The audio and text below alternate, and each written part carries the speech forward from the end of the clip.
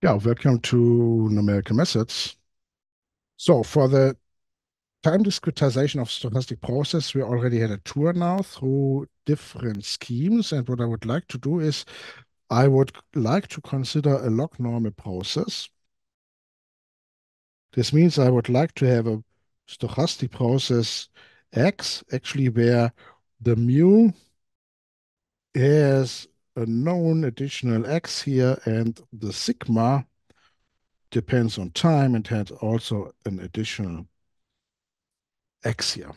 So because then you can divide by the X and you have here a mu dt plus a sigma dw. I allow here in this notation that this still depends on X because there are some models which are like that. Yeah. But if you know, for example, that this guy here is a constant, so if the sigma is now a constant or piecewise constant, yeah, then you can at least reduce the discretization error from the stochastic integral. Maybe we have still a discretization error in the Lebesgue integral part, yeah, but I could fix the discretization error here. Yeah, the Leiber market model, the original log normal Leiber market model, being just the Black model, is of this form. The Black-Scholes model is, of course, of this form, yeah, with a constant here.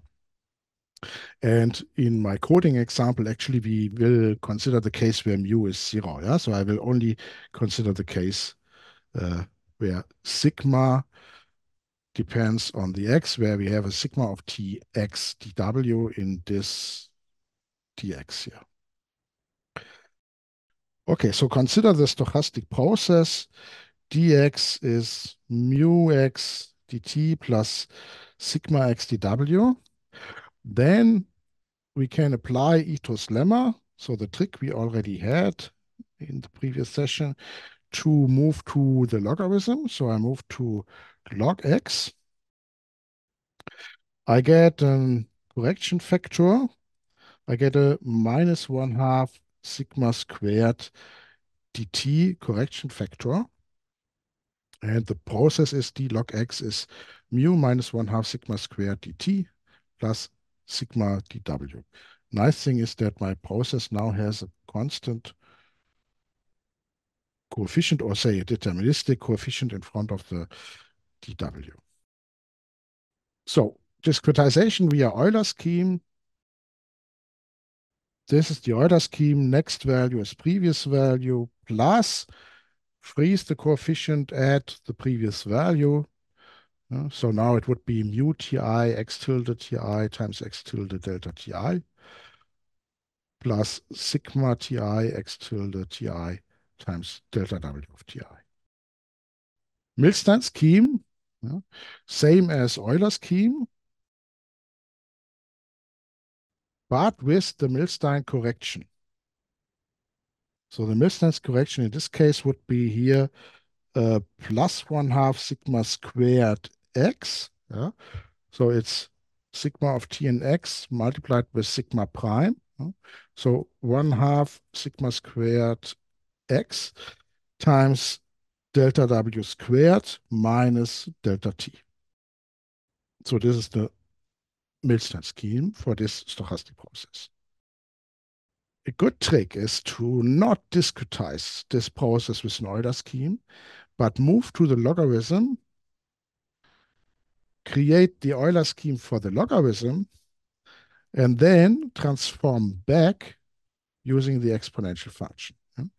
So we call this now the Euler scheme for the log process or the log Euler scheme. So I apply here the Euler scheme to the number 14 here for the logarithm. So if I apply this Euler scheme there, I get the logarithm at the next point is the logarithm at the previous point plus now mu, but without this additional factor x, minus 1/2 sigma squared delta t plus sigma, also without this additional factor x, times delta w. Apply the exponential function, left-hand side, right-hand side. I get x tilde is x tilde at the previous time multiplied with exponential of all this stuff. Okay, so you see if it's now the mu would be zero, if the mu would be zero, actually you would have deterministic function here, deterministic function here. If the sigma would not depend on time, you would have a constant here, a constant here. Actually, you would then have the exact solution. So this thing is only a numerical scheme because the sigma could depend on time, and I fixed the starting point of the sigma, and the mu could depend on time and x, and I fixed the starting time and the starting point x in the mu. So apart from this, this is the exact solution. So you see, this would be a very good solution if the mu does not depend too strongly on the x, and if the sigma does not depend too strongly on the time. By the way, this is a very important trick, yeah, to not discretize the original stochastic process, but to check with Ito's lemma for a variable transformation where the stochastic process has almost constant coefficients. Yeah. Um, so this gives then a very good numerical scheme. Well, assume the mu does not depend on x. Yeah? The mu could depend on time.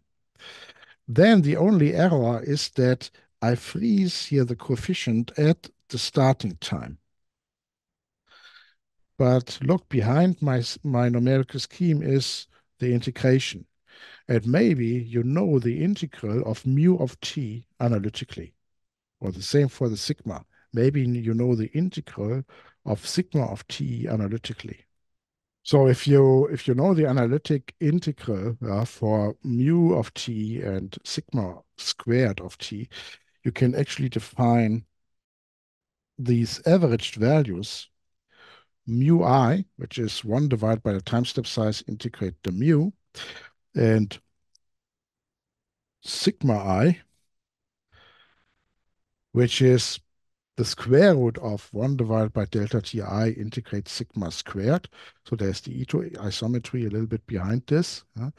And if you have these, you can define a numerical scheme with these constants that actually are the solutions to the integral that is actually exact. Yeah? So you see there's no tilde here over the x.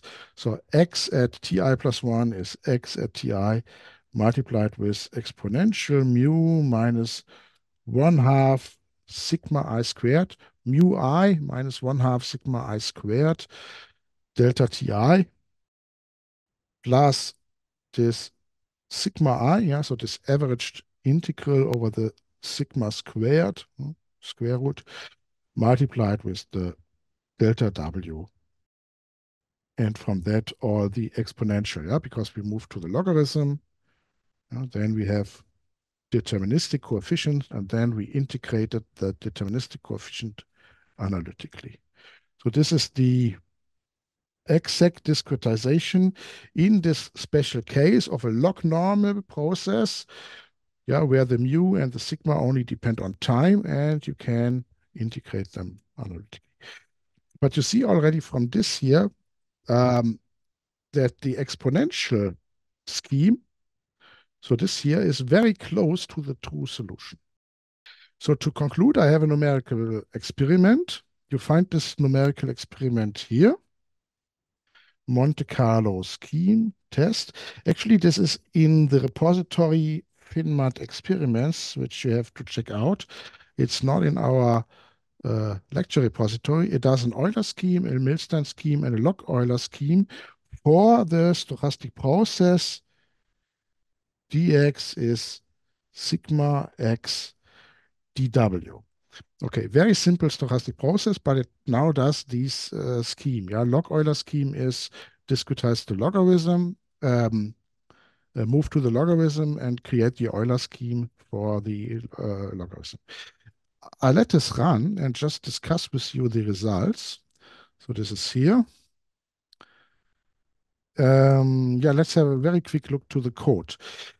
Well, I know the expectation of x at the later point in time and the variance of x. I know all this analytically because I know that the random variables generated by this stochastic process are log normal distributed. Yeah, the logarithm is normal distributed with mean minus 1/2 sigma t, and standard deviation square root of t.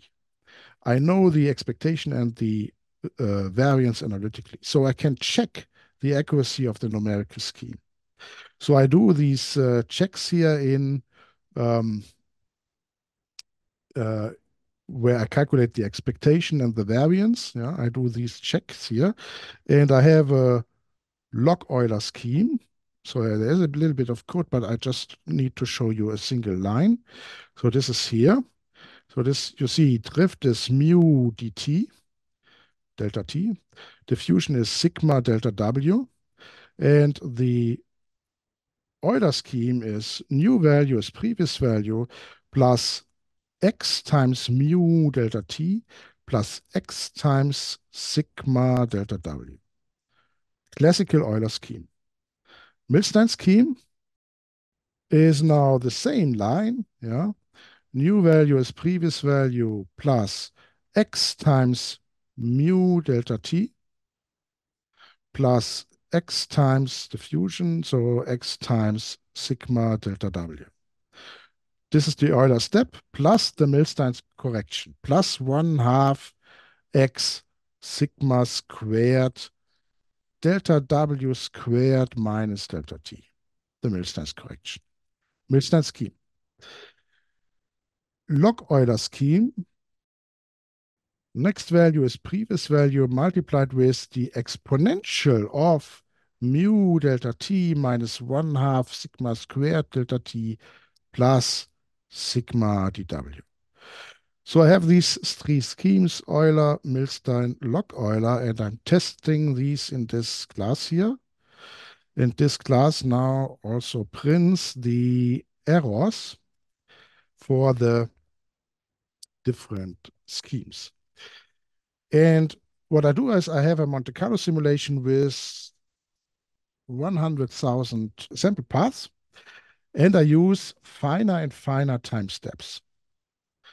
Okay, finer and finer time steps. So now I'm interested in conversion in the time in the refinement of the time step size. So how accurate is the numerical scheme if the number of time steps becomes larger? So since I'm always stepping to the same end time, capital T, this means the time steps becomes finer. Okay, so you see it takes longer and longer because I have more and more time steps to simulate. And here in the script, you see the results. So the first thing is that the Euler scheme will generate not a number for the expectation and the variance of the logarithm here. So the reason is x is negative, x tilde of t is less than 0. So the logarithm of x tilde of t is not a number. So this scheme has generated negative values. And you see that this goes away if you make the time steps smaller, because then we have smaller increments in the delta W.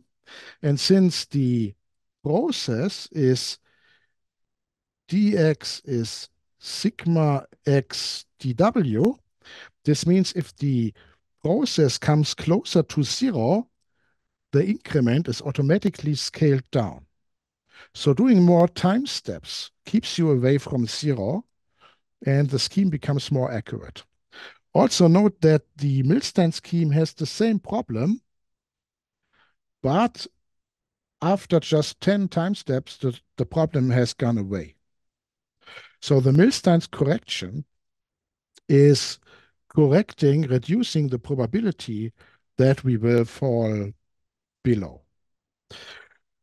Note that we see convergence. Yeah? So this here is the error that you have in the expectation of the logarithm And this is the error that you have in the variance of the logarithm, and we have convergence. What kind of convergence do we have? Okay, if we have 100 points, we have 100 points. Okay, this here is approximately a 5. If we have 200 points, this is approximately a 2.5. If we have 400 points, this is a 1.25. So doubling the number of time steps is halving the error.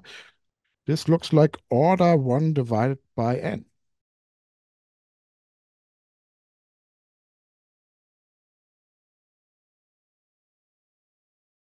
The Milstein scheme is very quickly very good. I see no convergence. And the log-Euler scheme is very good from the beginning. Actually, the log-Euler scheme is the exact solution. But if this is the exact solution, why do we still see an error? Okay, so you know the answer.